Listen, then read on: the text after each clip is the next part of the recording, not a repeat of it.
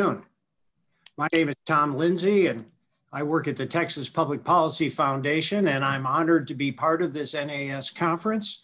And we have a very interesting panel. My name is Tom Lindsay, and I work at the Texas Public Policy Foundation, and I'm honored to be part of this NAS conference. And we have a very interesting panel. My name is Tom Lindsay, and I work at the Texas Public Policy Foundation, and I'm sorry, we had some technical difficulty there. I don't know if you heard me speak as if I was in an echo chamber, but I did. So we'll try again. As I said, I'm Tom Lindsay. I work at the Texas Public Policy Foundation, and I'm very happy here to be part of this conference and to moderate the try again. Dear Tom, as I said, I'm Tom Lindsay. I work at the Texas I think Public you must Policy have Foundation, an extra. And I'm thing very on happy the here to be background part of this conference and to moderate the try again. Dear Tom, as I said, I'm Tom Lindsay. Here we go. All right, Tom. See, we will try again here. Good afternoon. I'm Tom Lindsay, and I'm very happy here to be presenting at this conference and to get the chance to moderate a very interesting question as we examine the 1619 project. And that is the question not only about what the 1619 project includes, but what it does not include. And our guests, our experts that will be speaking this afternoon are first, Professor Diana Schaub, who is a professor of political science at Loyola University in Maryland.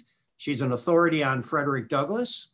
And then we also have, he's not on screen now, but we also are expecting Professor John Stauffer to come, and he's a professor of English, American Studies, and African American Studies at Harvard University, and he's also an authority on the white abolitionist tradition. Now, the procedure that we're following this afternoon is this. We have extracted some statements from the 1619 project in which we're going to ask our two experts to respond. Begin with you, Professor Schaub. The prompt that you've been asked to respond to is the following. The 1619 project states this, quote, "The truth is that as much democracy as this nation has today, it has been born on the backs of Black resistance," end quote. Professor Schaub? Yes, thanks. I think I'll begin controversially by starting with Thomas Jefferson. In Notes on the State of Virginia, Thomas Jefferson expressed his fear that the institution of human bondage damaged both slaveholders and slaves. As he put it, permitting one half the citizens thus to trample on the rights of the other half transforms those into despots and these into enemies, destroys the morals of the one part and the amor patriae of the other. Nicole Hannah-Jones, author of the 1619 Project's lead essay, certainly agrees about the low morals of slaveholders. Indeed, according to her, it isn't just slaveholders who were cruel and hypocritical. All white Americans, then and now, share in what she considers to be the racist DNA of the nation. Yet, interestingly, she disagrees with Jefferson about Black patriotism. She points out that enslaved people, from the first moments of freedom, overwhelmingly regarded the United States as their country. Her essay is an attempt to explain and validate this patriotism. She begins with the story of her father, who always prominently flew an American flag. This was an act that her younger self found incomprehensible. What could account for his unshakable sense of belonging? After all, her father had been born in the apartheid state of Mississippi and suffered life-sapping insults even after relocating north. The answer she arrives at is that Blacks do most emphatically belong. According to her account of history, African Americans are responsible for the great wealth of the nation, responsible for whatever measure of true democracy it has managed to achieve, and for good measure, responsible also for the only original aspects of American culture. Her patriotism would, I think, have to be called chauvinistic. This conference will be highlighting the 1619 Project's many misrepresentations of American history, its appalling errors, both of omission and commission. However, as we engage in that critique, we should keep in mind the patriotic framing of the lead essay. Hannah Jones is asking the question that has always been the starting point of Black political thought. What country have I? The question was first formulated by Frederick Douglass in an 1847 speech to the American Anti-Slavery Society. His answer at that time, 1847, was that he had no country, since the political and religious institutions did not acknowledge him as a man, instead seeing him only as a chattel, and in his case, an escaped chattel. As a fugitive from slavery, whose 3 million brethren were still groaning beneath the iron rod of the worst despotism that could be devised, Douglass began from a position of radical alienation. Moreover, after his flight north from Maryland to Massachusetts, he joined up with the Garrisonian abolitionists and was persuaded to adopt their hatred of the US Constitution. For the first decade of his career, from 1841 to 1851, Douglass called for the overthrow of the government, desiring to see, quote, its constitution shivered in 1,000 fragments, rather than this foul curse should continue. While always remaining an agitator of the first water, Douglass eventually rethought his revolutionary stance. Through assiduous study of the Constitution and the rules of textual interpretation, Douglass came to reject the Garrisonians' pro-slavery reading of the Constitution. And as a result of that seismic shift in his understanding of the National Charter, he embraced a more positive view of the founding generation and its achievements, as well as a new view of how he and his people fit into the American story. As we learn from Douglass's evolving thought, the remedy for bad history is more history. History that disdains the temptations of ideology and chauvinism. Douglass's first great speech after this transformation is entitled, "What to the Slave is the 4th of July?" Clearly, he's still raising uncomfortable questions and still analyzing things from the perspective of the slave. But the speech itself articulates a profound and complexly balanced patriotism. To my mind, Frederick Douglass stands as the model for how to apportion and combine praise and blame when assessing the American record on race. Revealingly, Hannah Jones does not mention Douglass, does not once mention Frederick Douglass, although she does quote from his contemporary, Martin Delany, as well as from her favorite radical, W.E.B. Du Bois. It's perhaps worth noting that both Delany and Du Bois are associated with Black nationalism and Pan-Africanism, and each would forsake residence in the United States permanently in Du Bois's case, and for many years in Delany's. These intellectual antecedents illustrate, I think, how unsustainable Hannah Jones's current position is. Not only is her account seriously at odds with the facts, but it's psychologically and politically untenable. It's hard to square the alienation of Black nationalism with a strong assertion of American patriotism. So what she ends up with is a pretty extreme version of Black chauvinism, as if African Americans have been the only good and decent citizens, and as if protest with a capital P is the only acceptable form of political action. Now, of course, many Black thinkers before her have described the special relationship of Blacks to America. Douglass declared that the destiny of the nation has the Negro for its pivot. Du Bois followed suit, asserting that there are today no truer exponents of the pure human spirit of the Declaration of Independence than the American Negroes. Hannah Jones takes such statements much further, making Blacks the sole beacon of hope in this terrible white world. For her, celebration of the Black contribution requires denigrating or at least overlooking the contribution of others. Yet, surely, generations of free laborers of other races and ethnicities contributed something to the wealth of the nation. And on the political side, while it might be true that injustice anywhere is a threat to justice everywhere, it is also true that, practically speaking, the condition for the eventual liberty of all was the prior liberty of some. As they tell you on the airplane, when the oxygen masks descend, secure your own mask before assisting others. Without the liberty the colonists sought for themselves, there would have been no nation for the 1619 project to misrepresent. Which brings us back to Douglas's 4th of July address. In this speech, Douglas most assuredly damns elements of the nation's conduct, but he never damns America, never says anything remotely like Hannah Jones's opening salvo.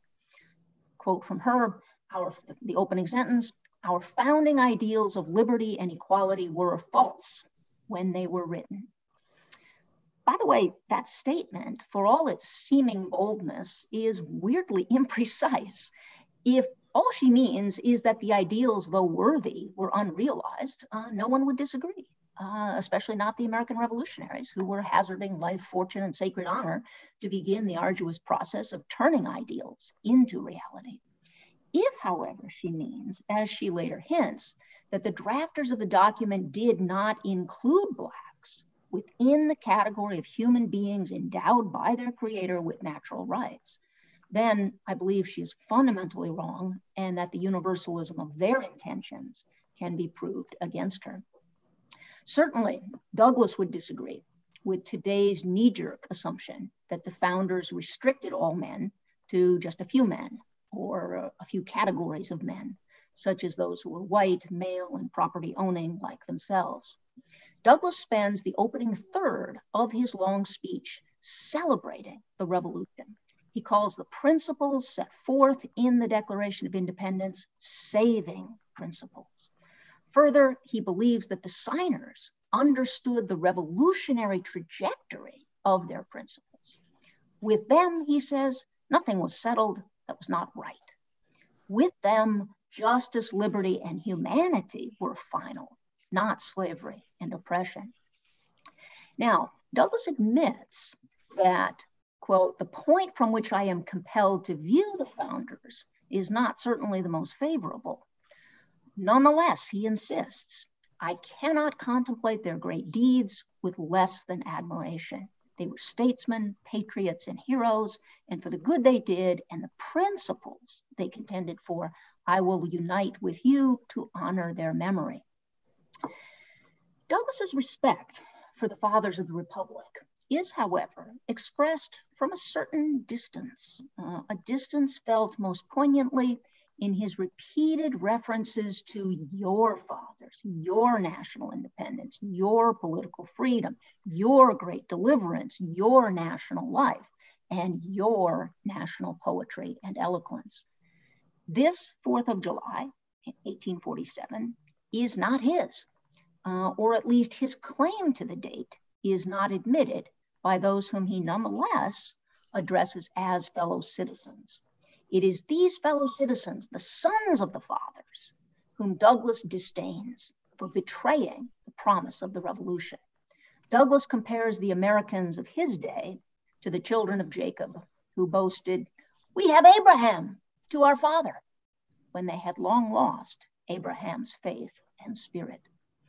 As he shifts to the great middle of his speech, which is concerned solely with the deficiencies of that present, Douglas delivers a most remarkable transition sentence. "I leave," quote, "I leave, therefore, the great deeds of your fathers to other gentlemen, whose claim to have been regularly descended will be less likely to be disputed than mine." With suggestive, though still decorous irony, Douglas, whose father was assumed to be his white master, lets the audience know that he too is connected by blood to the fathers. Although not regularly descended, since slave offspring were not legally acknowledged, Douglas hints that he, as the natural son, is closer to the spirit of that revolutionary generation than the degraded regular sons are. The central section of the 4th of July speech is a searing critique of slavery and its institutional supports, including the churches. Douglas describes how organized religion, false to its authentic mission, has made itself the bulwark of American slavery. Even at his most fiery, Douglas is fair.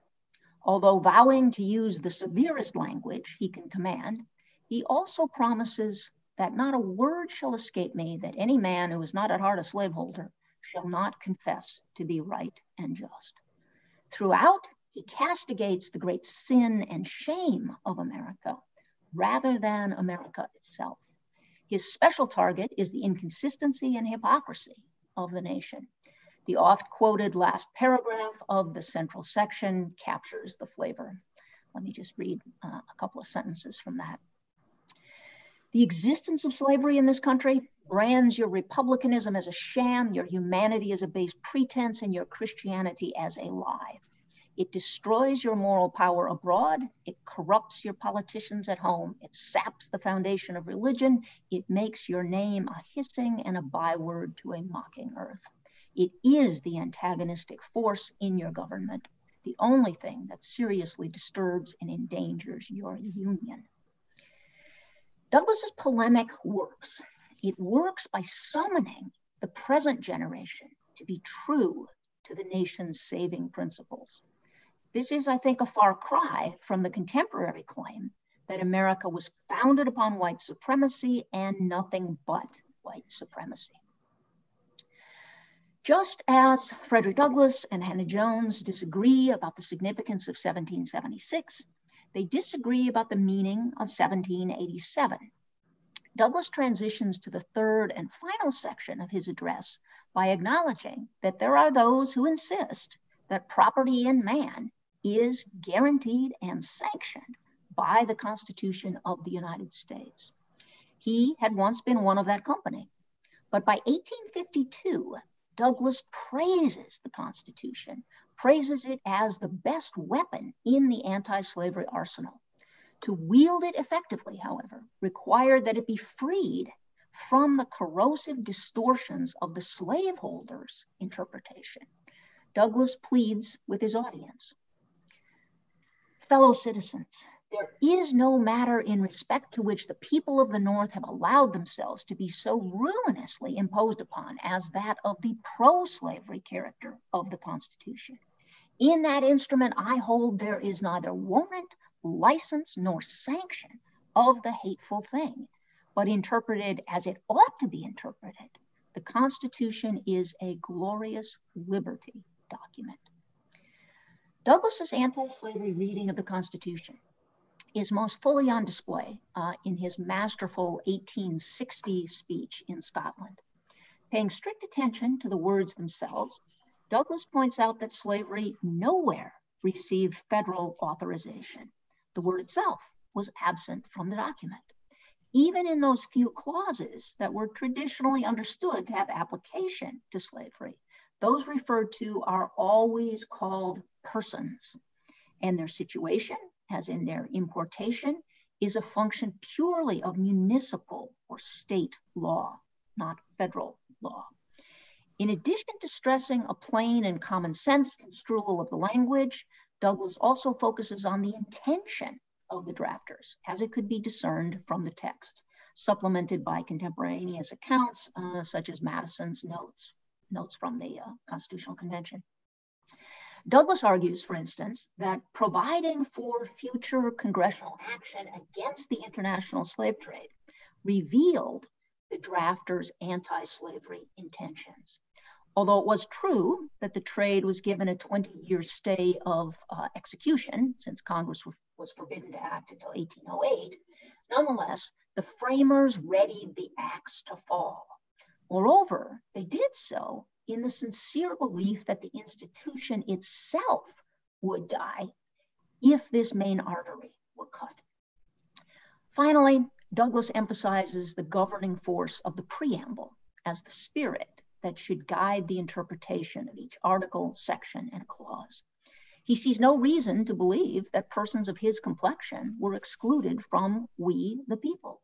As he points out in another speech, the Dred Scott speech, at the time of the ratification of the Constitution, free Black men exercised the franchise in nearly all of the states. They were part of we, the people, not just prospectively, but actually and actively as citizens and voters.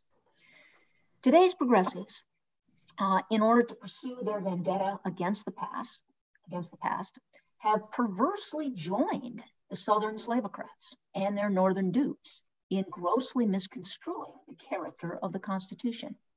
To the radicals of his day, who made that same mistake, Douglas was unsparing. How dare any man who pretends to be a friend to the Negro thus gratuitously concede away what the Negro has a right to claim under the Constitution? I suspect he would repeat his rebuke today. What good can come from arguing, as Hannah Jones does, that there is a straight line from the Constitution of 1787 to the Dred Scott decision of 1857? One would have no sense from reading her essay that Tawney's opinion in the case was widely regarded as a travesty of justice. Douglas labeled it this judicial incarnation of wolfishness. And it wasn't just abolitionists who were outraged. The platform of the Republican Party called for Dred Scott to be overruled. Oblivious to this resistance in the free states, Hannah Jones asserts that, quote, the Supreme Court enshrined racist thinking. While the decision certainly was a clear example of racism in high places, the court did not manage to enshrine such views. Quite the opposite. The Dred Scott case was one of the prime catalysts of the Civil War. Frederick Douglass, who was astute in discerning silver linings, took heart from the atrocious decision, believing correctly that Dred Scott would arouse the national conscience. In keeping with his faith in the future, the great abolitionist orator ended most of his speeches on an uplifting note. This is especially true of the 4th of July speech. Douglass's hopefulness is well sourced, for it is grounded in the saving principles of the Declaration and that glorious liberty document, the US Constitution. These are the twin charters, the praise of which bookends his criticism of American practices. Hannah Jones, let it be said, also ends on a hopeful note. She tells the affecting story of a school assignment that required her to research the land of her ancestors and submit a drawing of its flag. Meant to celebrate America as a nation of immigrants, the project put the 2 Black students in the class in an awkward position. At a loss, she picked at random an African country. In hindsight, she wishes she had claimed the American flag as her own true heritage. Her patriotic impulse is right, but she has only half the story, her half, about the contribution, the real contribution of Black people to the building of the nation, both materially and morally. Frederick Douglass could help her and all Americans see that their belonging could be much more fully rounded. What is needed is a project to reclaim the Declaration and the Constitution, to rescue the founders from their unfair detractors, and to remember all those in subsequent generations, white and Black, who struggled often together to bring the nation to its best self. Thanks. Thank you, Professor Schaub. That's a very illuminating presentation. And I think you mentioned at the beginning of your presentation that Jones doesn't give much attention at all, if any, to Frederick Douglass. And we see the perhaps one reason why, because it certainly contradicts the account that the New York Times 1619 Project wants to present. Thank you. And we will return to you with questions. Next, we will go to Professor John Stauffer. Professor Stauffer, thank you for attending. And let me tell the audience a little bit about you, sir. You're a professor of English, American Studies, and African American Studies at Harvard University. You're an expert in the white abolitionist tradition. The prompt that we've selected for you, Professor Stauffer, from the 1619 Project reads as follows, quote, by the early 1800s, according to the legal historians Leland Ware, Robert Cottrell, and Raymond T. Diamond, white Americans, whether they engaged in slavery or not, had a considerable psychological as well as economic investment in the doctrine of Black inferiority, unquote. While liberty was the inalienable right of the people who would be considered white, enslavement and subjugation became the natural station of people who had any discernible drop of Black blood. The Supreme Court enshrined this thinking in the law in its 1857 Dred Scott decision, ruling that Black people, whether enslaved or free, came from a slave race, unquote. So that's a gross overgeneralization. I think it's important to pick it apart both chronologically and geographically. One of the things that has, I should say, I'll begin by saying that the abolition movement, and I'm not just, to be a scholar of abolitionism means you have to be a scholar of both Black and white abolitionists. It was an integrated movement from the beginning.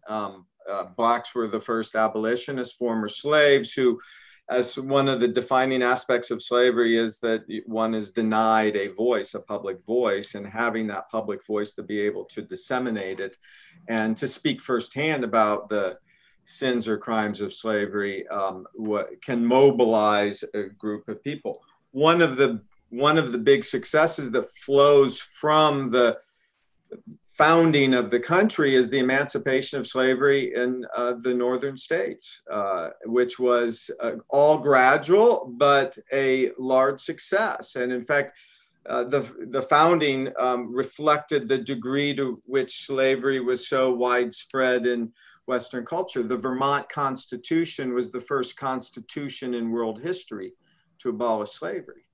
That's how new or comparatively new the idea of anti-slavery was, and that Vermont had very few Blacks, but Blacks were very much part of the anti-slavery movement. In general, the eastern states, who had both in Vermont and Massachusetts, the Northeast states, Massachusetts, for example, provided unrestricted suffrage for African Americans from shortly after the Revolution through the antebellum period. So there were, in fact, by the 1850s, there were suffrage restrictions on the Irish because they were seen as more of a threat. They were seen as a separate race. There were very few Blacks in Massachusetts, less than 1%, but they did have unrestricted suffrage. There were a handful of states that provided that. The states that were the most racist, and racism was profound, were the Midwestern states, in part because Midwestern states were settled and became states primarily because of poor white Southerners who did not want to become workers on a plantation to have their own farms, but as Southerners were much more racist in their views. So Illinois, Indiana, the Lincoln state of Illinois, there were essentially what have been known as sundown laws, where Blacks could not be citizens in the state by law, although in Lincoln's, in Illinois, there were a small percentage, but there were still Blacks who lived there. Same with Indiana. Indiana was a racist state, more racist. And some states like Ohio, Northern Ohio was very different from Southern Ohio. Northern Ohio was a hotbed of abolitionism. And so it's important on where you move. A major point that not just scholars of the United States, but of the world history of slavery and of race is that as the number of free Blacks increase, that's when racism increases. And as I've suggested, when in those like Massachusetts, which one prided itself on freedom, saw it, according to the census, Massachusetts was the first state that had no slaves because all the first emancipation movements were gradual emancipation movements. Massachusetts as a state. Once there were very few blacks in the states in Massachusetts, and so it was able to become the blacks were able to enjoy unrestricted suffrage. But as northern states emancipated slaves and free blacks became a larger part of the population, that's when racism grew, particularly in those areas where whites saw them as a threat. And it's why as I said, in the Midwestern states, they were perceived as much more of a threat. They were perceived as, and they had few legal rights. It's important to remember that over 90% of African Americans lived in the South. And in fact, most free blacks, there were more free blacks living in the slave states than there were in the free states, and primarily because they had family members and they were unwilling to leave family members who were slaves. So the number of free blacks was comparatively very small, but they had a disproportionately huge role in disseminating the abolition movement and the voice and the advocacy for universal freedom, the efforts to try to force Americans in general to live up to the ideals of freedom and equality in the Declaration. That was profound. And in fact, one of the differences beginning in the late 1820s, the very definition of an abolitionist changed from the Constitution or from the Revolutionary period until the 1820s. An abolitionist was one who simply advocated an end of slavery. Not necessarily immediately, but an end to slavery. Imagined a world the good society was a world without slavery. And as the free black population grew and free blacks started to insist upon much more immediate emancipation, because by 1804, the last northern state had freed slaves. And so the emancipation movement stalled in by the 1820s. African Americans really came to lead the abolition movement and emphasize the importance of quickness, we can't wait forever. And so by the time of David Walker's appeal in 1829, and then William Lloyd Garrison's and the first black newspaper, Freedom's Journal, that then was an inspiration for Garrison's Liberator and then other abolitionist newspapers, the definition of an abolitionist was someone who advocated as swift as possible end to slavery and in theory, racial equality. Now, a number of whites were unable to realize that ideal of racial equality, but what's significant about the abolition movement is they grappled with it. They understood the importance of equality for all people, equal rights under the law. In fact, the abolition movement beginning in the 1830s is when the first iteration or dissemination of human rights and civil rights were developed by the abolitionists, black and white abolitionists. And they meant by human rights what human rights came to be understood in 1948 and beyond, is this understanding of equality before the law for everyone. And so not just freedom, but equal rights and protections. And abolitionists were the first group to really disseminate the idea, both black and white. And whether it's Frederick Douglass or James and McCune Smith or David Walker, they recognized the power of racism. And of race, both blacks and whites did. And in fact, Frederick Douglass's second autobiography, My Bondage and My Freedom, it's the first slave narrative to include, is organized by my life as a slave and my life as a free man. Why does he talk about his life as a free man? Because he wants to expose racism and highlight the degree to which racism and slavery become twinned. Racism helps justify slavery. It provides slave owners and a way of not feeling guilty about dehumanizing another human being. In a sense, you could say that racism in one sense is a way of exorcising one's guilt about trying to dehumanize another human being. And that increases with the rise and the voice, the public voice of African Americans who are insisting upon their freedom and their equal rights. So by 1857, the Taney's Dred Scott decision has been mentioned more than once. It was actually a huge spur to abolitionists and anti-slavery. And I said that by 1830s, the abolitionists were people who advocated for a swift end of slavery and racial equality. The largest group of Northerners called themselves anti-slavery advocates. And anti-slavery advocates recognize that slavery is a sin, slavery is wrong, it needs to be abolished, but it was gradual.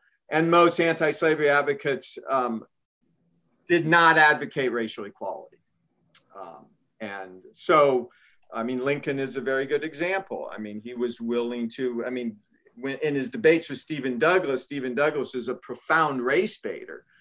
But had Lincoln, or especially any politician in Illinois and Indiana, if you wanted to get elected and you champion racial equality, there's no way you're going to get elected. There's no way.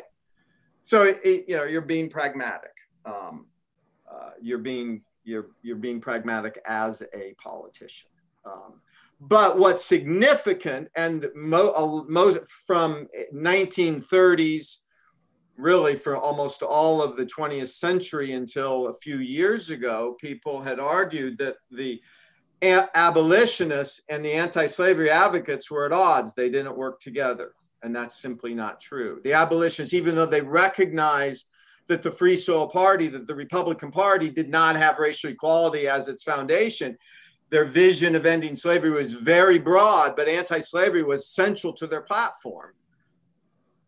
Douglas stumped for numerous Republican candidates. Other Black and white abolitionists also stumped for Republican candidates, even when Douglas himself is a founding member of the Radical Abolition Party, or the National Liberty Party, which is a radical wing of, it comes out of the Liberty Party. So in a sense, what these radical third parties, they understand part of their mission is to work with the mainstream party, in this case, the Republican Party, to try to push it to a more progressive position.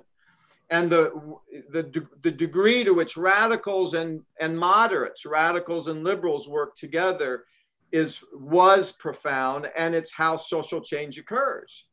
There's a long debate on protest and social change, and a number of scholars say social change only occurs from radicals at the margins. That's not true. Radicals at the margin, especially in democracy, have to be able to influence and change the minds of the policymakers.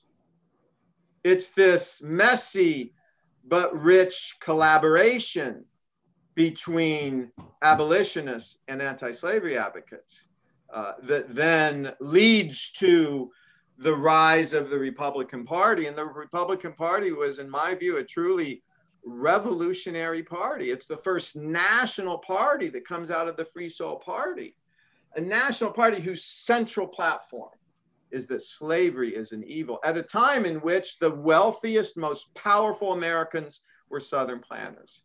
In fact, Charles Sumner in the 1850 census did an analysis of the census and recognized that 0.4% of the population were by far the wealthiest Americans. It was 0.4% of the population who owned 10 or more slaves. And if you owned 10 slaves in 1850, you were the equivalent of a multimillionaire today.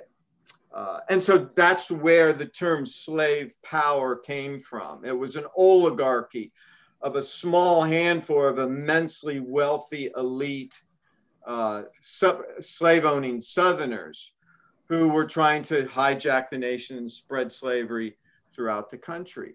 For most of the 20th century, the idea of the slave power was seen as a conspiracy. It was not based in fact, that it reflected these irrational fears of Northern anti-slavery people and abolitionists.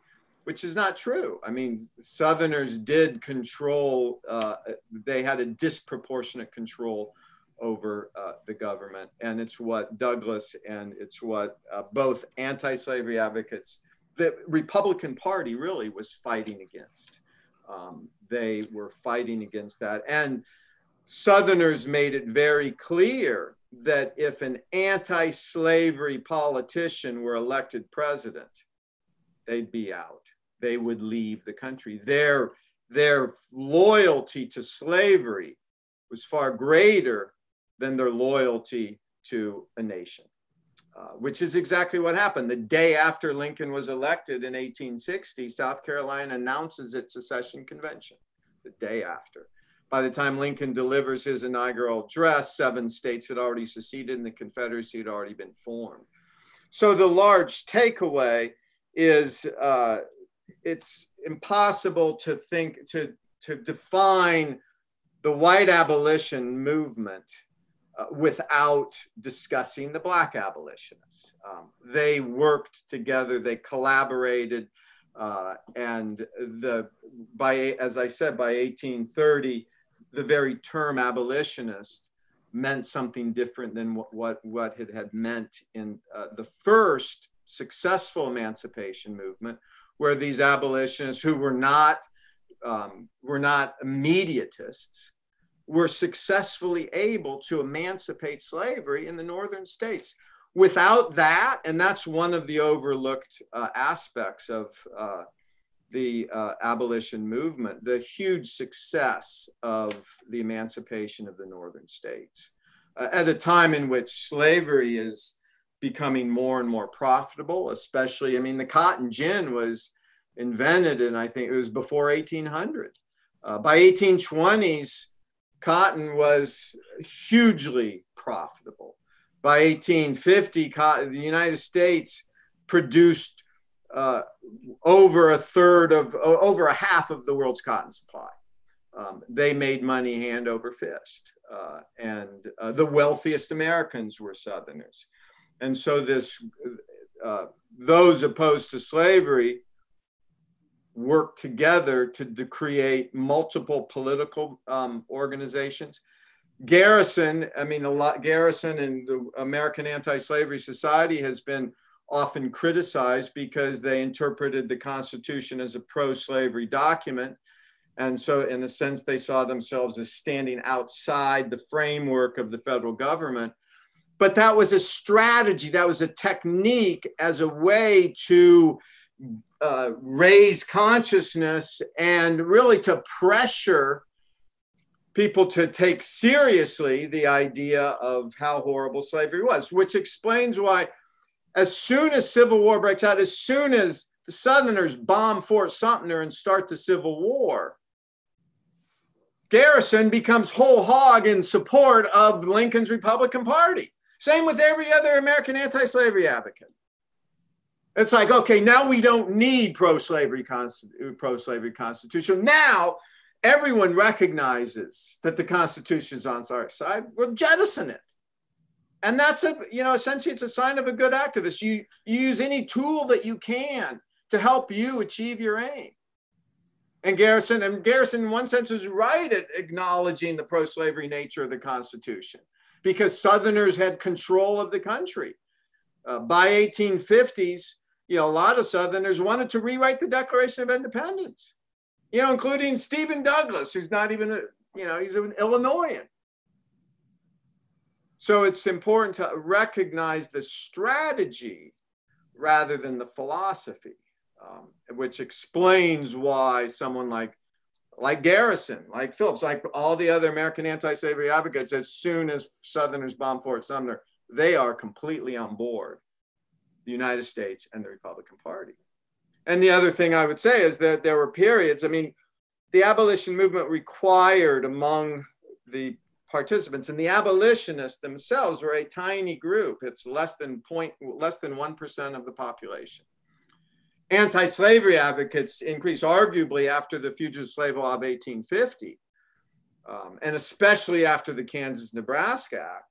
Most Northerners became anti-slavery. Hence the rise of the Republican Party. And the Republican Party, which is founded immediately after the Kansas-Nebraska Act, John C. Fremont comes, the very first Republican candidate, comes close to winning the election. I mean, that's stunning how many votes he gets from a brand new party, which highlights the number of anti-slavery advocates in the North. Working, as I said, and in their letters, in their correspondence, they're very clear that Douglas and Garrett Smith and Garrison, even, who's still advocating disunion, is working with pressuring, wanting to pressure the Republican Party to be more progressive and recognizing the importance of it. And it's true with any effective radical party, is that the number of members in a democracy are tiny, so that you're not going to get elected, but you can encourage or pressure the mainstream party to be more focused or progressive in terms of the goals that you want. And hence Douglas taking time out of his very busy schedule. I mean, he was one of the high, if not one of the highest paid lecturers at a time in the golden age of oratory, when many writers made their money as lectures. He took time out to stump for Republican candidates, to stump for because he recognized, although they might be racist and although their vision of ending slavery was very gradual, the Republican Party helped them. And that's been true with successful protest movements in general, is that radicals and moderates work together to achieve change that's less than what the radicals hope, and in some cases more than what moderates are hoping for. So in that sense, and I can end there, is the abolition movement was one of the first really great successful, despite its limitations, which I can talk about, the limitations as reflected, for example, in the truly revolutionary Reconstruction Amendments. The Reconstruction Amendments, as Akil Amar and virtually every other legal scholar has pointed out, radically transformed the Constitution.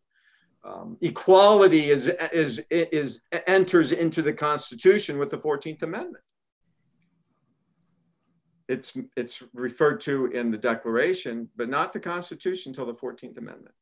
And they're problematic, but that still, it makes possible the civil rights movement of the 20th century. But so the upshot is that despite the limitations, the abolition movement was a profound success. Without it, I should just say, Southerners felt themselves to be the true conservatives. If you were a white Southerner who grew up on a plantation, you're born in 1820, by 1850, you had assumed that slavery was a natural condition. And by 1850, everywhere, the rest of the world is abolishing slavery. By 1850, the United States was the largest slave society on earth. And then by 1850, the only other slave communities or slave societies in Western culture left were Brazil, Dutch Guiana, and Cuba. And United States had far more slaves. So the Southerners saw this wave of emancipation sweeping over the New World, and they dug in their heels firmer and firmer and became more aggressive, which is why they sought to take over some of Central America for slavery, why they waged war against Mexico, because they wanted to expand. They wanted to reverse this wave of emancipation and expand slavery back through and into Central America and acquire a greater empire in order to reverse this wave and become even wealthier and more powerful. Thank you, Professor Stauffer. Thank you, Professor Schaub. After hearing how you both so expertly dismantle those two planks that we took from the 1619 project, let me ask the next question, the deeper question from both of you. And that's this: what are the origins of the current attacks on the Constitution and the American Republic? And then second, why should Americans care? Part of the origins of the Constitution is that, when it was written and ratified, and so in 1787, northern states were beginning to abolish slavery. Certainly the delegates from Massachusetts were opposed to slavery. And in the Chesapeake, slavery still existed, but the profitability of slavery had declined dramatically because tobacco was the main crop and they refused to rotate the soil. And so the tobacco crop was no longer as profitable. A central framework for the Constitutional Convention was to create a document that all delegates could support without excluding. And the two, it was Georgia and South Carolina delegates in which slavery was still hugely profitable and successful. That's where they were the ones disproportionately the ones that created a compromised constitution. In fact, a couple scholars have indulged in counterfactual and said, let's say the framers of the Constitution were willing to sacrifice Georgia and South Carolina. Had they been willing to do that, a constitution could have been created that would have abolished slavery everywhere in 50 years. Thank you. Yeah, I wanted to weigh in on this question of where this interpretation of the Constitution comes from. It seems to me in some way she is taking up the slaveholders' reading, pro-slavery reading of the Constitution. They construed those compromises in the Constitution as a kind of moral mandate to maintain slavery forever. And I guess I want to level a little bit more of a criticism at the Garrisonian wing of the abolitionists for joining in on that pro-slavery interpretation of the Constitution and holding to it. John Stauffer pointed out that they threw it overboard at the moment of Lincoln's election or at the moment of secession. But I think it's a real question why Garrison wasn't willing to jettison that pro-slavery reading of the Constitution earlier. You see Douglas working his way through this matter of constitutional interpretation and changing his mind about it, both for purposes of, I think, greater political realism, shifting from being a revolutionary to being a reformer. But also because he, I think, genuinely, sincerely came to believe that it was the more accurate reading of the Constitution. Now, we might still have some quarrel with Frederick Douglass on some of the particulars of his reading, maybe especially with respect to the Fugitive Slave Clause. It is a strange thing that this interpretation of the Constitution that we had to refute and overthrow through Civil War and constitutional amendment now seems to be holding the field. I also think that the sort of Black nationalist understanding, the understanding of the nation that comes from Malcolm X and his heirs is, playing a big role in this. And that's what I find really so contradictory about her, because she both is embracing that Black nationalist reading of the nation, that it was just, white power at work and nothing but white power, while actually trying to find a way to be patriotic. And I just think that's a really hard thing for her to square. As to your other question, why does it matter? I mean, our future is at stake. Our self-understanding as a nation is at stake. So it really is like that moment when, you know, Lincoln takes on Stephen Douglas. I mean, that was also a moment in which the nation's fundamental self-understanding was at stake. And I think we're at a similar moment right now. And, you know, while we don't have Lincoln or Frederick Douglass with us any longer, maybe if we try to be better scholars of those folks, we'll come through it. Yeah, I would say one thing to your point on Douglas. I've written on him a fair amount myself.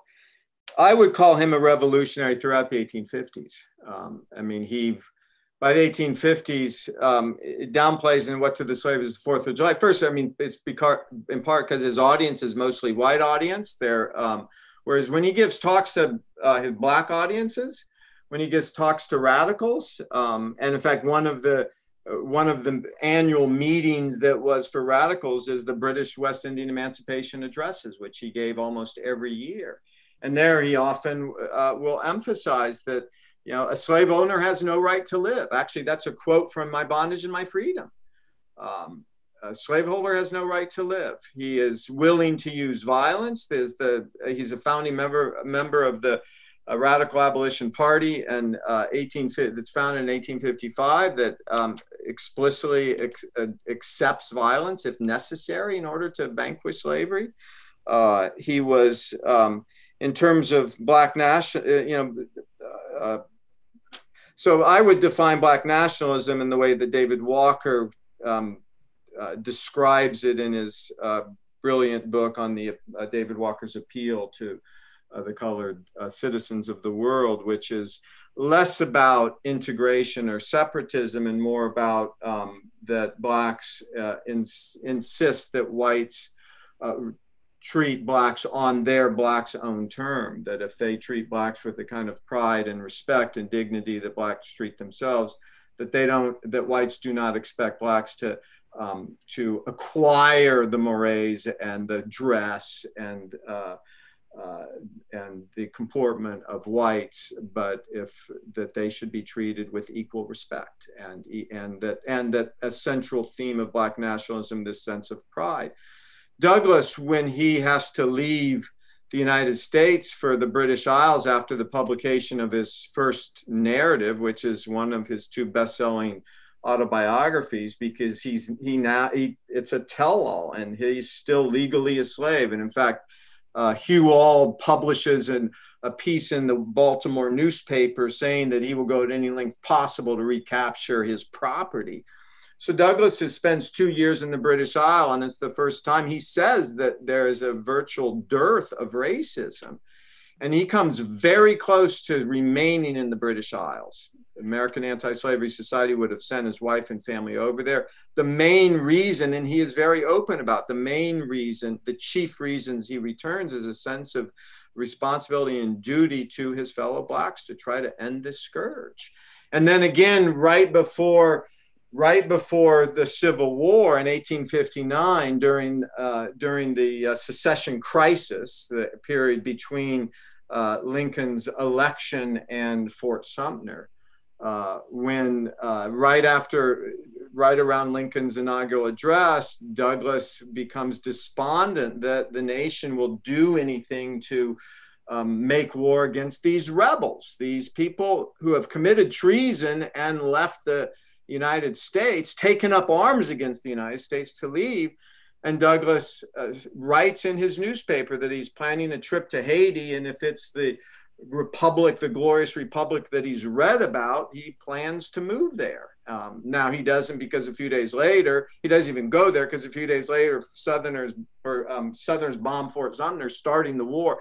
And Douglas is very insightful as a revolutionary. He recognizes, he's one of the first people to recognize that the bombing of Fort Sumter is the golden opportunity to end slavery. He was, I think, brilliantly savvy at recognizing, of having a pulse on American society as much as anyone. I could just make a quick reply to John. I don't want to get too much into the semantics of whether someone is a revolutionary or a reformer. I certainly agree that Douglass is a radical, remains a radical throughout his career. But it does seem to me that something really significant happens in 1851 when he announces that change of opinion about the Constitution. Because, and I think you can see the change in how he addresses his audience. It's from that point forward that he addresses his audience as fellow citizens. So after 1851, he is no longer calling for the annulment of the Constitution. He's wielding the Constitution as a weapon. So he's not calling for regime change. I mean, he's calling for an end to slavery and an end to racial inequality, and those are profound transformations, but he sees them as in line with the nation's saving principles, so that he's working for the perfection or the living out or the realization of those saving principles. But that really does seem to me a different position. And on the question of violence, I mean, I think he's extremely interesting on the question of violence. And you know, after the passage of the 1850 Fugitive Slave Law, he's got that essay, you know, is it right and wise to kill a kidnapper? But even then, when he is legitimizing violence, he does so within his understanding of those American principles. And it's a kind of straightforward Lockean argument about what you are authorized to do in defense of your rights or the rights of others. So right, but the Douglass, yeah, go ahead. I mean, I just think we can't underestimate that. That's different than the laws at the time on the books. You know, I'm sorry? I said Douglass's defense of his own rights is a wise and right to kill a kidnapper under the circumstances he sketches out. Yes, but it's not right according to the laws of the country. So I mean, it's essentially I mean, we would have to spend some time, fleshing this out. But I mean, I think he can make that argument about violence, and it's a radical argument. But in his view, it doesn't set him against those American principles. And as to his returning, I mean, yeah, it's certainly true he returns for his enslaved brethren, this sense of responsibility, but there is also and always in Douglass this sense of hope. Yeah, but belief completely agree. Yeah. But that, I think, I mean, when I use the term revolution, I mean, David Blight in his great biography, you know, he emphasizes Douglass was a revolutionary from throughout the 1850s. And what is a revolutionary? Revolutionary among the other, I mean, a lot of people have different definitions of a revolution. One is you're advocating for immediate change. And in that sense, Garrison is a revolutionary. It doesn't matter whether you're pro-slavery or anti-slavery. If you advocate immediate change, you're a revolutionary. It's just the means by which you want that immediate change. And Douglass was very clear. He wants immediate change. He wants change as fast as possible. We may have a different understanding of what a revolutionary is. I guess I would always connect it with the question of regime and whether you're calling for a fundamentally different regime. But even his immediatism, I mean, I agree that he remains, an immediatist for the most part. But in shifting to a more political abolitionism, you are inevitably having to moderate somewhat your demands for immediate change. And I think you see that eventually play out in his greater appreciation of Lincoln and his acknowledgement of the role of political prudence, and that means inevitably a kind of gradualism. Yeah. Without himself occupying that position, he comes to appreciate that position. Right, but that's during the war itself, and Douglass realizes that the violence of the war is this opportunity to vanquish slavery, and he's brilliant at pointing out that our enemies are slave owners, our friends are blacks and whites in the North. I mean, Douglass is the first person to emphasize that if you want to win the war, you need to treat blacks as equals and as citizens and as soldiers. And if you don't, you're not going to win the war. And by 1864, Lincoln and all the generals, even who had been racist, anything but abolitionists beforehand, Lincoln says, blacks are a potent weapon. Without them, we will lose. With them, we will win. So essentially, the different ideals between a lot of whites and blacks, for Lincoln and for a lot of Republicans, it was simply preserving the Union. For Douglas and for most revolutionaries, radicals, it was ending slavery. And by 1863 or 64, they recognized that the distinct or the separate aims had been fused into one. You couldn't end slavery without preserving the Union. You couldn't preserve the Union without ending slavery. The two aims had coalesced into one. And in a sense, Douglas, I think, is doing that, and others who were going back and forth between the anti-slavery constitutionalism and pro-slavery constitutionalism. When Douglas was part of Garrison's American Anti-Slavery Society, he downplayed any kind of advocacy of violence because there was pacifism. Yeah. So in his brilliant first autobiography, I mean, he defines the turning point of his life as a fight, his fight with Covey. So he downplays it. Well, it was a fight, but not that bad of a fight. And then by 1850s, he's much more open about saying, if a slave owner comes and tries to take one of my family members, or you have every right to kill that slave owner. So it's a matter of context in that sense, and so I mean I think we're on the same. Yeah, no, I agree that his espousal of pacifism was never thoroughgoing. It was. Yeah, the underlying position was always there, But I wonder, why is this? Why are these absences that we've been talking about? The absence of the white abolitionist tradition and the absence of Frederick Douglass. John, I'm wondering why you think she doesn't show any understanding of that biracial abolitionist movement. Yeah, that's a good question. The short answer is I don't know.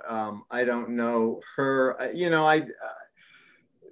That whole project, I mean, it was, as a journalist, journalists write with guns to their heads. Scholars don't. And so a generous answer is that she is a journalist, her staff are journalists. They need to get articles out, that they have a vision they're going to coalesce into a book. And then, once the 1619 project, I mean, it's a hugely popular project. And so they want it in book form right away. And to actually do all the research to address the rich ambiguities would take years. I mean, that's why scholars take years to write books. So one answer is that, it's like journalists have a great sense of timing, the timing for a good article, the timing for a good book. They know a good book. I mean, right now is a good time to publish a book, on race. Yeah, but you can't say for the most part. I mean, she does say for the most part, Black Americans fought back alone, but yes, that's just to no, I agree. So and he lied and okay. So here's another explanation: is when I was a grad student at Yale and I entered in 1993. At that time, the abolition movement, for almost all of the 20th century, the abolition movement was defined solely as a white movement. A white movement. Blacks. There were only two books on Black abolitionists. And they were separated from white abolitionists. And part of that is because white Southerners gained control of the story of the Civil War. And from the 30s until literally through the 90s, a number of whites characterized the abolition movement as a Nazi, like a Nazi or a Russian or totalitarian regime. They referred to the abolitionists as fellow travelers. A number of scholars in the 30s, 40s, and 50s explicitly liken the abolitionists to totalitarians. And so it was part of the way of essentially creating this white America in which slavery wasn't that bad. The Civil War wasn't about slavery. And so it's only been, Manisha Sinha's book, which is only a few years old, is the first book to emphasize that Blacks former slaves who now have a voice, begin the abolition movement, and from the beginning becomes an integrated movement. And that's a big book, and it's an encyclopedic book. And you need to, it's not a book you can read in a day or two. but it's immense. My first book highlighted the integrated nature. I focused on Douglas and McCune Smith, the two leading Black abolitionists, and Garrett Smith and John Brown, and I discovered that it was the largest biracial correspondence in the United States at the time, in the 19th century. I thought then. I now realize that it's Sumner's correspondence, Charles Sumner's correspondence with Blacks is even larger. But you read the correspondence and you realize how profound the integrated nature of the abolition movement was. But there is a long tradition in which abolitionists are cast solely as white, and so I don't know her. I'm actually not as familiar with the 1619 Project as perhaps I should be, or a lot of people. I know their mistakes, but I know journalists. I mean, journalists, they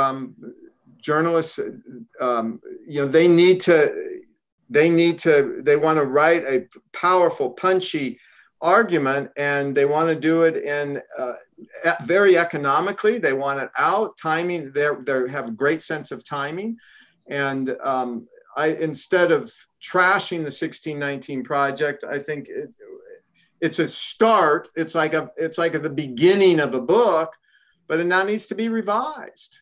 I think it's raised consciousness about the power, the significance of slavery and race in the United States in a way that scholars, more than scholars, have been able to. So just building on essentially that first draft and revising it and getting scholars closely involved with it, I think it could lead to a project or a book or a series of books that could be more effective, much more effective. So I'm not at all disagreeing with the errors or the limitations of the 1619 Project, but in general, I think it's for journalists to work with scholars, I think is a good idea, because each has different skills that they can bring to the table. And as long as they take each other seriously and work closely together, I think that can be a wonderful collaboration. We've got some questions here from the audience. My only comment on this, I understand that I think it was Madison said that writing the Federalist Papers ever with the printer's devil ever at his elbow, right? Yeah. Yes, yeah. Time, yes, and lack of time leads to errors with scholars. Yeah. But I mean, can we simply attribute to we were in a hurry, to the argument that we were in a hurry? Does that simply explain the core of their argument, which is that America was founded on slavery and continues to this day with the same moral dynamic? Yeah, that's a great question. I mean, frankly, I don't know the answer to that. I don't know. I think I completely agree with you. I just don't know the answer to that. Sure, that's all right. Not know the answer to that. Well, you're absolutely right. It's because there are people, there are a number of self-described radicals, both on the left and the right, who are, essentially don't like the project of the United States. It's a great question, and I don't know the answer to it. But, regardless of the answer, if there is a rich collaboration, I mean, your example of Madison is a scholar, but he's working with journalists. He's working with them. Mm-hmm. Let's start there and see what happens. Mm-hmm. Although I think Hannah Nicole Jones, after being buffeted by a number of historians, a number of them not on the political right, such as Princeton's Sean Wilentz. Yeah. Her response was, this was a work of journalism, not a work of history. Right. Which speaks to my point. Essentially, it's an out. Journalists are writing with a gun to their head, and they're under pressure. So not everything is going to be, it's not going to be as nuanced. It's not going to be, there are going to be things that are, that are huge exaggerations or wrong. But the basic story, and I disagree with the basic story of, saying that the abolition movement is just a white movement and abolitionists were horribly racist. I mean, that actually sounds to me like it comes from a white Southerner from much of the 20th century, because they hated the idea. So it's a way of demonizing them. Well, I would agree. That's what's so alarming, is much of what we read in the 1619 Project agrees with Southern slaveholders' defenses in the first part of the 19th century. That's what's so troubling about this. I guess I see it as, you know, much more deliberate, in that it really is designed as a work of propaganda, and the speed with which it is spreading shows how effective that has been. I did want to, I think we've got a couple of questions here. One from John Briggs about, I guess everybody can see it, is that right? About Garrison's condemnation of the Constitution, whether that's the same as the 1619 Project's damning assessment. Yeah, I think there are clear connections. I would say in some ways the 1619 Project is worse because it rejects the Declaration as well. Yes. Garrison denounced the Constitution in order to uphold the revolutionary truth of the Declaration, and you have the Southerners doing the flip side of that. They uphold the Constitution and believe that it guarantees the perpetuity of slavery, and they denounce the Declaration as a bunch of self-evident lies. Yes. But what 1619 does is sort of really renounces both of those charters. Yeah, no, I think that's a very good point. I mean, in fact, in the 1850s, there are a number of white Southerners who engaged in a project to literally rewrite the Declaration, to strip away the ideals of equality and freedom. Or they would say, I'm just going to, I think we should need to just totally ignore the Declaration, which is, I mean, one of the, I love Douglas's shift to anti-slavery constitutionalism. I mean, Garrison had a harder row to hoe because of, I mean, I'm actually looking at the Constitution now. I mean, the preamble, as actually all anti-slavery constitutionalists said, is that this whole document is written, the justification for the Constitution is to promote the general welfare and to secure the blessings of liberty. That's the aim of this document, to secure the blessings of liberty to ourselves and our posterity. And so, I mean, as many scholars have noted, the fact that the term slavery, the term Black or Negro is never mentioned, that in itself is a kind of victory for the anti-slavery delegates. So they use the term persons. So you definitely see within the Constitution, if you read it closely, the grappling on the ground at the time. Which I actually love. I think students would love that, you know? And so, you know, to say it's all one thing or all another is, you know, it doesn't lead to as rich of a conversation anyway. You know, let the students read it themselves. It's like, what do you make of this?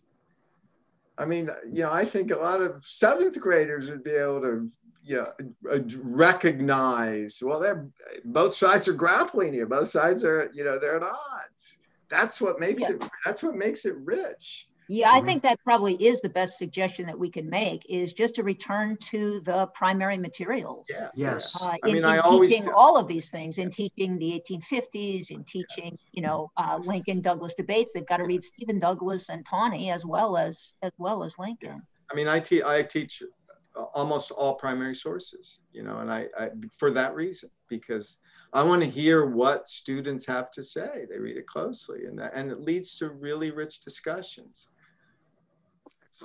We have another question from the audience. The question is, any comments from the two of you on the differences between quote unquote English slavery and Spanish slavery? Yes, I can speak to that.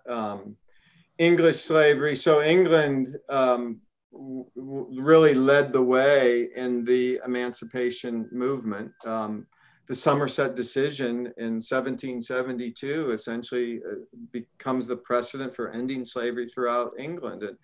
And virtually every Black and white abolitionist, recognized the importance of working with the British to try to end slavery. And then Britain was the first major European country to end their slave society in the British West Indies. And it was, they spent millions of pounds to do so. So it was a compensated emancipation. But the fact that they compensated the masters, it didn't bother Americans in a way that's bothered some critics.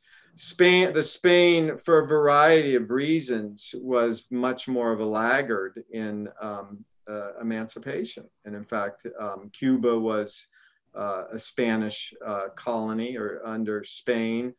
And in fact, Southern Americans wanted to annex Cuba as part of their effort to expand slavery. And there are a lot of reasons for that, but the best would be to understand the reason for the vigorous anti-slavery aspect of Great Britain. In Great Britain, class was a far greater factor than race. Douglas and others, there are very few Blacks, so race wasn't an issue. Class was profound. I mean, at that point, there were like 9 different classes. And according to some Brits, even today, it's like upper, middle, lower, or upper, or middle, upper, lower, upper, and then. So what's significant, though, is that the working classes in England industrialized more quickly than did the United States, far more quickly. So factory labor and the exploitation of working classes happened a lot quicker. But the working classes in England prided themselves on their free labor, prided themselves on being free laborers, no matter how much they were exploited. So this idea of I am free and I am a laborer was central to their identity, which meant that when they looked at slaves in the British West Indies, they hated the very idea of someone working without receiving wages, no matter how paltry they were. So in the British Isles, something like 97, 98% of the population were abolitionists. It was huge, huge. Whereas in United States, that sense of pride and dignity in work itself wasn't, especially factory work, was not as profound as it was in England. Although Lincoln says this when he's running for the president, that most Northerners were actually artisans. They were craftspeople. I mean, most Northerners on the eve of the Civil War were family farmers. So Lincoln emphasized that he believed that every American, white or Black, he says, including Black women, have the right to receive the fruits of his or her own labor. That reflects a craft or artisanal ideal. You're a farmer, or you're a blacksmith, or you're a lawyer, or you're a photographer, or you're a seamstress, or you're a teacher, but you have a craft that you utilize, that you make earn a living from. You receive the fruits of your own labor. Most Northerners were family farmers. And Lincoln recognized that free labor ideal coalesced very nicely with anti-slavery. I mean, there are different reasons why the Brits were far more inclined to connect free labor with anti-slavery. The main one is that the United States had a far greater problem than Britain, is that slavery is in their front yard. For Brits, slavery is what, 4,000 miles away? And the seats of power are in London. It's easier to end slavery when your slave society is 4,000 miles away. When it's in your front yard, your backyard. I mean, there was a slave auction house that that was less than, it was basically a mile from the US Capitol until 1850. It's literally in the front yard of the United States. You can't avoid it. Mm-hmm. That makes a huge difference. Yes, good. Thank you. We have another question from a member of our audience who asks this: why are American public schools adopting the 1619 Project curriculum?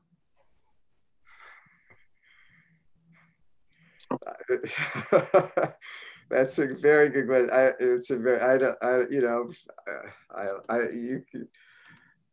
Diana, feel free to take a step. I don't know. I mean, it's my understanding is that each school system has its own,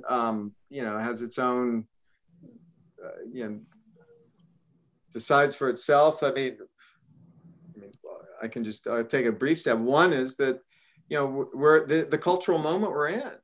I mean, if you believe the New York Times a month or so ago said that we're in the midst of the largest protest movement, at least since the Civil Rights era. So there's been according to many people, a consciousness raising. Okay, gee whiz, race and slavery are important factors in America. So what's an easy textbook? And the 1619 Project is advertising itself as being available, is being designed for the schools. Okay, we'll take that. I mean, Diane, you might have. Yeah, I mean, that's part of it. I mean, teachers always like pre-packaged curricula. So to get a jump on that and to put something out there, and the website, is not just the original essays, but all kinds of study questions and texts and so on. So they were smart in having all of that prepared. And not only the cultural moment, but the underlying phenomenon of white guilt. And I think behind that, a really serious question, and I see it in students. When they take American national government or American political thought, I find it's actually very difficult to get them to even think seriously about something like the separation of powers until you have confronted that first question: do we have to be ashamed of our founding? And that's a serious question. And most of them arrive at college having been told, yes, you should be ashamed. The Declaration doesn't, when they said all men, they didn't mean all men. They gave it a restrictive and exclusionary reading. And the Constitution, itself is a despicable document tainted by these compromises with slavery. And so I think it's easy just to second that and say, yeah, here's a whole bunch of stuff that seems to show that that's true. Instead, it seems to me what we have to do is really confront that question very seriously, and go back and look at the primary text and work through the material and come to some judgment. And our judgments will be compounded of both praise and blame. What I would like to see is us getting to a better balance between that praise and blame. And it requires getting students to step out of themselves and into another time period and another era, not in a relativistic way, but in an act of the historical imagination.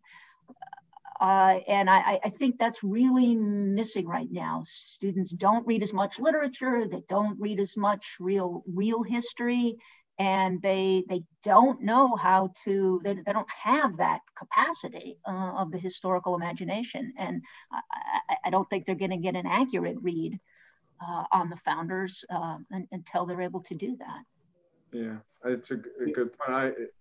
It actually makes me think all the more reason to read the abolitionist writings themselves. Because, even the Garrisonians, I mean, there wasn't a black or white radical who didn't love the Declaration for its advocacy of these natural rights of freedom and equality. I mean, that would be,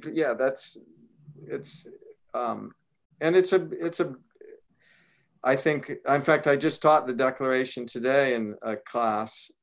It's a seminar, and John Adams asked Jefferson to draft it, not because he liked Jefferson necessarily, but he wanted who he thought was the best writer to draft it. So there was an understanding that it was not just that a great political document also had a literariness, that it had a music, and it was something that grabbed you by the throat that you didn't want to let go of.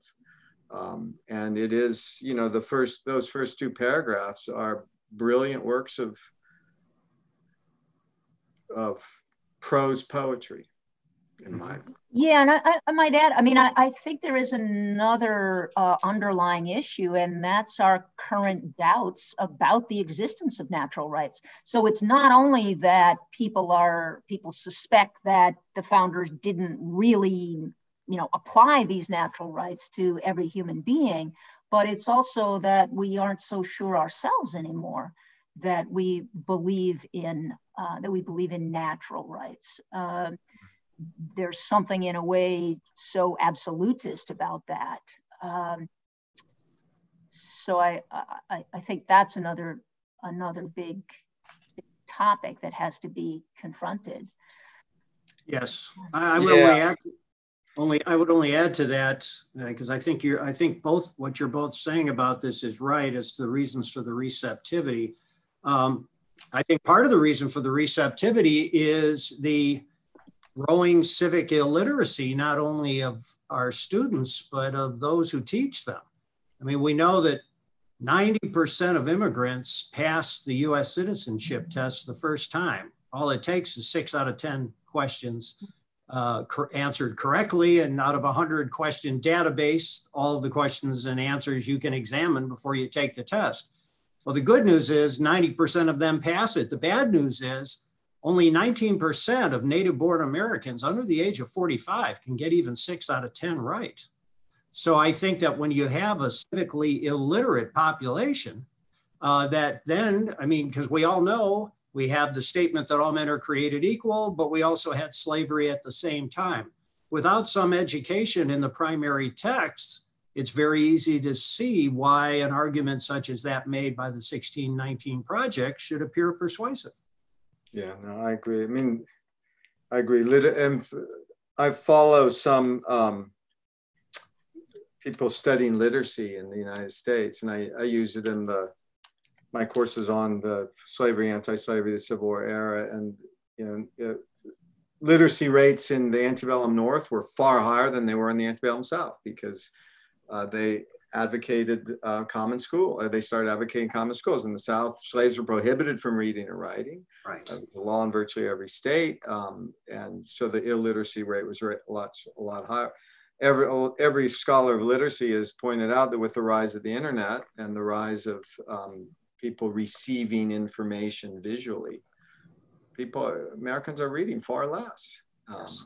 You read far less, and it throws the whole question of democracy into question, because democracy depends upon the ability of the electorate to be able to read, so they can first understand those running for office and to be able to distinguish between a confidence man and a statesman. Yes, Confidence and all man. this happening at a time when we have more and more students graduating or at least attending college than ever before in our history. Yeah. Which does suggest that some of the responsibility for this has to be laid at the front door of our universities. Yeah, you're right. A lot of schools, I'm at an elite institution, Harvard, but we have a general education curriculum. So everyone has to take within the general education curriculum courses in the sciences, in the social sciences, and the humanities. But one of the moves in a lot of higher education over the past 10, 15 years is to do away with requirements that you choose a major, but everything else can be an elective. You might have requirements within the major, but if you don't want to take a science, you don't have to. Or if you want to be a scientist and you don't want to take a humanities course, you don't have to. I mean, there's a huge debate on. I believe that part of education is exposing students to the world of knowledge, not just the field that you're interested in. Yes. Well, this has been going by much too quickly, so let me try to get in at least one more question from our audience. I think, Tom, are you looking at the same one I'm looking at? Do you have the one about the indentured servant? Oh, yes. I was going to try to get to that and the other one, but okay. To read the one about the indentured servant? Yeah, it's very short. It's from someone named G. Seaver, yes. who says Robert Seaver, right. I take it an ancestor, arrived in Plymouth, Massachusetts in 1634 as an indentured servant. Where does this stand in the protest hierarchy? So I'm not quite sure what's being asked there, whether whether you're going to be in the list for reparations or not, but I suspect not. Yeah. The protest, the vast majority of Europeans who came to North America were indentured servants, which meant that they were unfree. The difference between an indentured servant and a slave is that indentured servant, you had to work for no wages. You were essentially owned by a owner. You were indentured to someone else. But after a period of years, it was 10 or 15 years, then you acquired your freedom. Indentured servitude functioned on the ground similar to slavery, that you really didn't have much of a public voice. And in fact, there's American Slavery, American Freedom points out, the classic book in American history, how indentured servants collaborated or saw themselves as like slaves, and then there was a divide between them. The main difference legally between an indentured servant and a slave is that slave was also seen as literally legally chattel, meaning that one could be bought or sold. A servant, you could transfer, you could actually sell the servitude for the servant, but only for the years left in the contract. Yeah, it might also be worth mentioning that the distinction between indentured servitude and slavery was one that Frederick Douglass made much of in his interpretation of the so-called fugitive slave clause in the Constitution. Yes. So Douglass construed that, quote, fugitive slave clause as not, in fact, having any reference at all to fugitive slaves. He believed that it could apply only to indentured servants who had signed contracts and who therefore had, an obligation and could be held to that legal contract. So if they tried to skip out of town, they could be returned to the person to whom that service or labor may be due. I think that's not an interpretation. Well, it certainly was not the mainstream understanding of the interpretation. There was understood to be such a thing as a fugitive slave clause. But here you see, Douglass's literalism and reading the words carefully at work. I mean, he does go back to Madison's notes and he says, look, when this idea came up, the delegates from South Carolina and Georgia said that, we want a clause in here that says that fugitives from slavery should be delivered up like criminals. We don't get any debate in the general session. It gets tossed back to the committee. We don't really know what happens there, but the language we get back is very different. And now there's no mention of slavery at all. And Douglass says, if it doesn't say slave, it doesn't mean slave. And there certainly is a class of people whom this language could apply to. The clause does seem to carry implications of contract. And so he just really, has this interpretation that does away with the fugitive slave clause, which means that the 1793 law and the 1850 law don't have constitutional standing in his view. I think it really shows the limits of Douglass's moral tolerance, that he would have had a very hard time looking on the Constitution favorably if it had included a fugitive slave clause. And it seems to me this is also the main point of disagreement between Douglas and Lincoln in the way in which they read the Constitution. Yeah. So I can just read for people who haven't memorized it, the Fugitive Slave Clause. It's Article 4. No person held to service or labor in one state under the laws thereof, escaping into another, shall, in consequence of any law or regulation therein, be discharged from such service or labor, but shall be delivered up on claim of the party to whom such service or labor may be due. I mean, the vagueness of the definition, I mean, that's why anti-slavery constitutionalists were far more popular. There were far more of them than there were pro-slavery, because it's like you see the language, they're trying to jump circles or go through hoops to downplay the legitimacy for slavery in the Constitution with this, person it's held to service or labor. It's as though the framers, or Madison, whoever actually was responsible for penning this clause, is embarrassed by it, is uncomfortable with it. And we know that it's a function of, during the constitutional debates, delegates from Georgia and South Carolina, they wanted the very term slavery to be explicit in the Constitution. They wanted blacks to be explicit in the Constitution. So in a sense, this language is a victory for the anti-slavery delegates. Mm-hmm. Yeah, Yes. because it doesn't give any moral standing to the institution.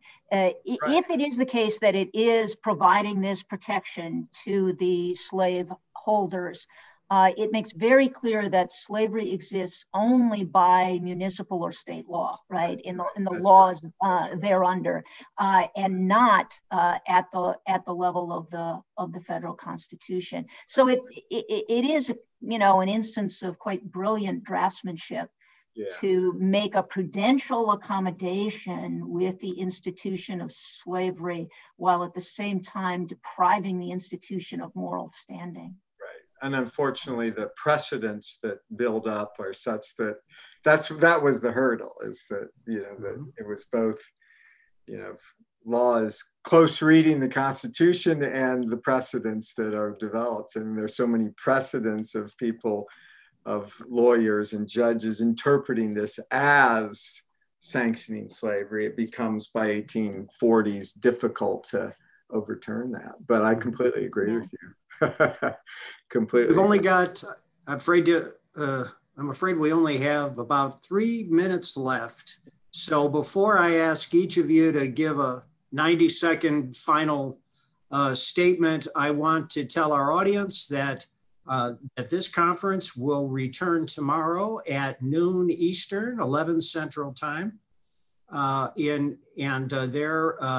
Professor Susan Hansen, who's the chair of the history department at the University of Dallas, will talk about the spirit of the Addams family. Professor Schaub, would you like to?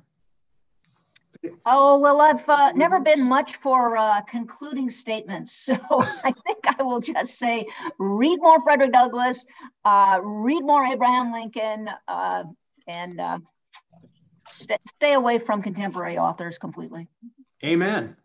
Amen to that. I would echo that. Except for those on the panel here. I'll put in a plug for one of my books, Pick the Portable Frederick Douglass. So it's actually, I collected with Skip Gates some of what we think is Douglass's great writings.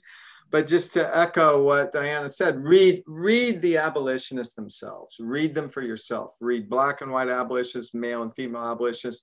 There's some very good volumes. There's a wonderful little collection of William Lloyd Garrison's newspaper articles. In fact, Douglass and Garrison helped to create modern journalism, where they lead with the opening thesis. I mean, before them, almost all of journalism, it was the part of the belletristic tradition. So it's like it took you 2/3 of the essay before you knew what the basic argument is.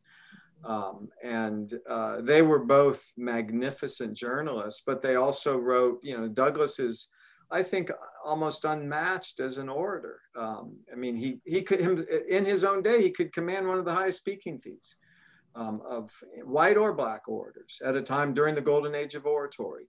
And abolitionists recognize part of the reason they're such good writers and such great speakers is because they recognize the degree to which words were such potent and could be such potent weapons. Well, I know that I speak for everyone in the audience when I say thank you to both of you for really your sterling presentations and your conversation thereafter. This has been very illuminating. Thank you both. Thank you. Yes, thank you, everybody. And just before you leave, that's 11 a.m. Eastern time tomorrow. That's the 11 a.m. the first Eastern. Yes, with Susan Hanson, associate professor at the University of Texas, on the Addams Family. Thank you for correcting that, Chance. I would have felt very bad all night if I had sent people off with the wrong time. So thank you for correcting that. Thank you all. Thank you, John. Thank you, Diana. Thank you, Thomas. See you guys tomorrow. Thank you, Thomas, for moderating. My pleasure. Thank you, My Diana. pleasure. Okay.